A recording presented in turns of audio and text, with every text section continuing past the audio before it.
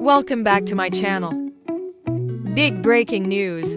Pakistan Aeronautical Complex has signed the biggest ever export deal of Pakistan's history with Azerbaijan Air Force. Deal for JF-17C Block E is signed for $1.6 billion, which includes jets, training and munition, a great moment for Pakistan.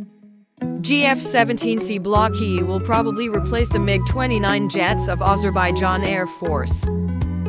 The new jet will give HHQ a dominating position in terms of air superiority and standoff strike capability. It also gives a deadly seed capability against the S-300 category SAMs in the region.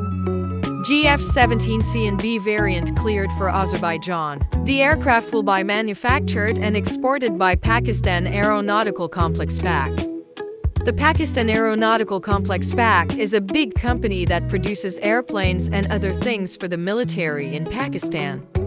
It was started in 1971 by the Pakistan Air Force. They make and fix airplanes for the Pakistani military and also for other countries.